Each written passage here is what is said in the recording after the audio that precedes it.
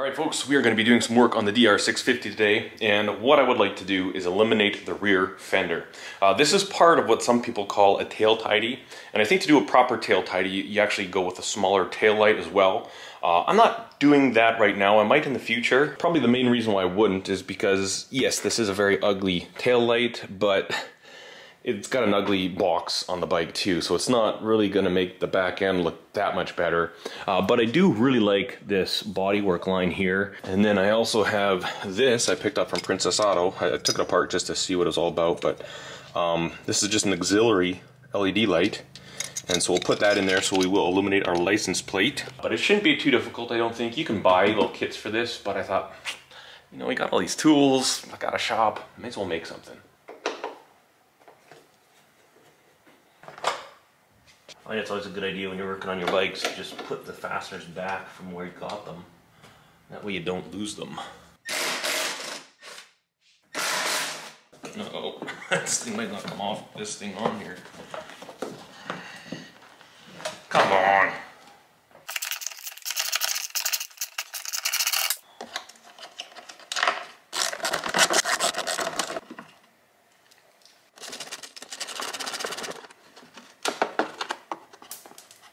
Oh, it's looking better already. Alright, now I need to figure out which cable's which.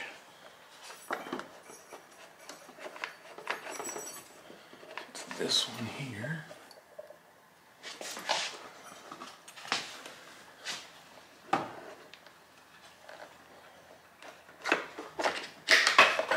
There you go. Alright, look at this. Look at the improvement. That looks way better. I just wish there's a way, I don't think it's legal, but if you mount your license plate there, I don't think you're allowed to do that, but so I think this is going to be really straightforward. Looks like it's just going to be a little bracket coming here and then down. Yeah, that's looking good. I'm just going to make a little template out of cardboard. Figure out my dimensions. Once we get this, then we'll transfer this to the aluminum.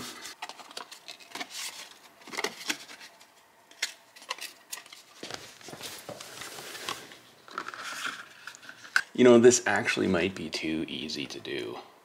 This is insane. I like it. We'll transfer this to the aluminum, and then we'll put a little radius in it. We can mark the holes. And then I think what I'll do is I'll take that pigtail, and that way I can use the factory connection, and then I'll solder it together, heat shrink it and stuff, but that way it'll be a plug and play, because this doesn't have enough on it.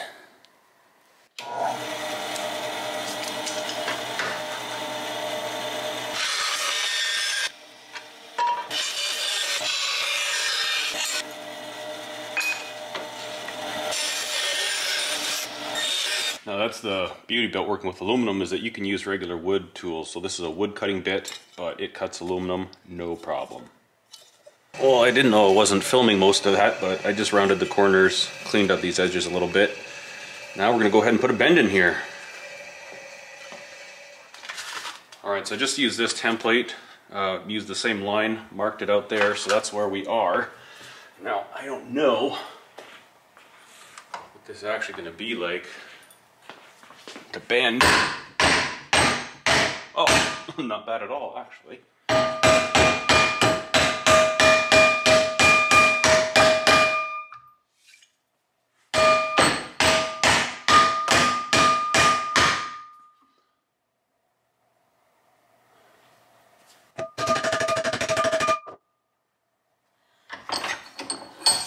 I think I'm going to want a little more than that, but we'll go try it out. We are going to give it a little bit more of a bend. That's probably about good. Marked out my holes.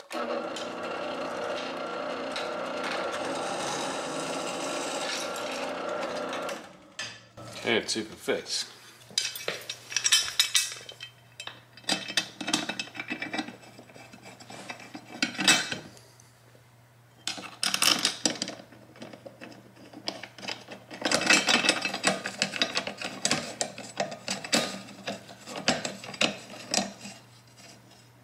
Beauty. That's what I'm talking about. And then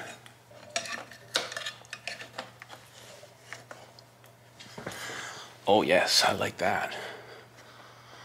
So what we should do is mark out roughly where we want that to be. I think we want it right there. This is actually like way easier than I thought it would be.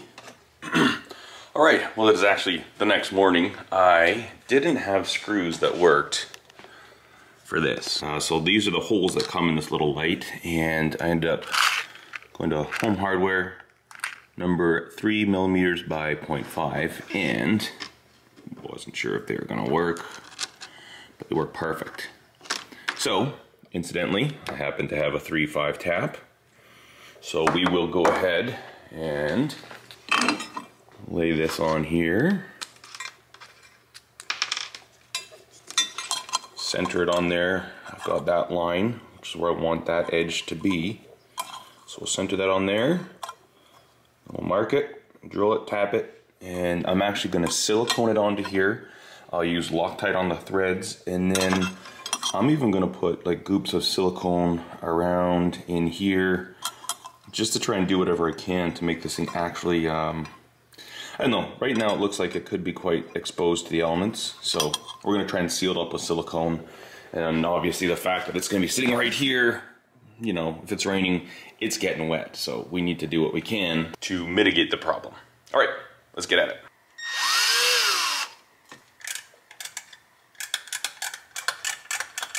All right, so everything so far has been fairly non-committal, but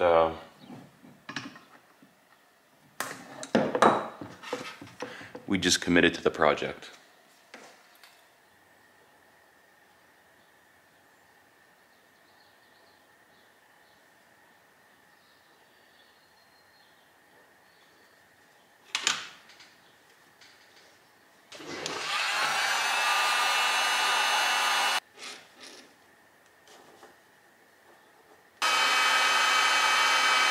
Okay, I believe we're ready for the final assembly here.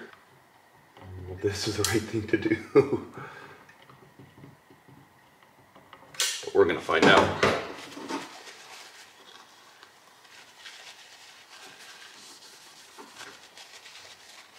There, now that's waterproof. That is waterproof.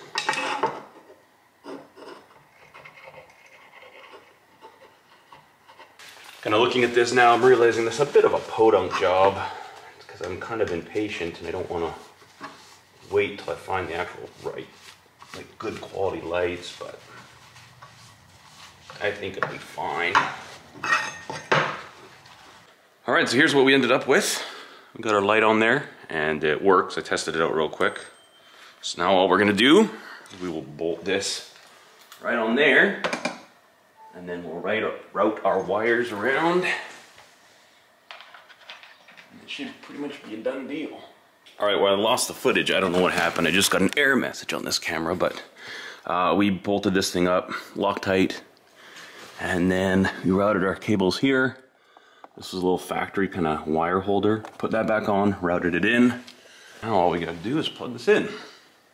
That was about a very good length of guesstimated cable that we needed. I tuck that in there, and when I turn the switch, the light should come on. Sweet. All right, there it is. I think that looks a lot better. Much cleaner look at the rear end.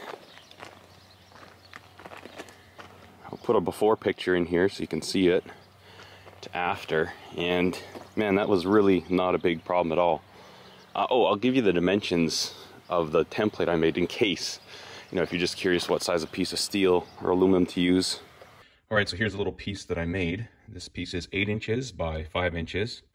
And then I came in about 1.5 inches from either side and 2 inches. And so this obviously is 3 inches. And then I put this bend, if we're coming from the top here, it's 3¼ inches down. If you just screenshot this, it would help you out as a template if you decide to do this yourself. And I think that looks good. Quite like it. Thanks for watching, guys. Hope you enjoyed this video and maybe it gave you an idea of how easy this is to do yourself. See you in the next one. Cheers.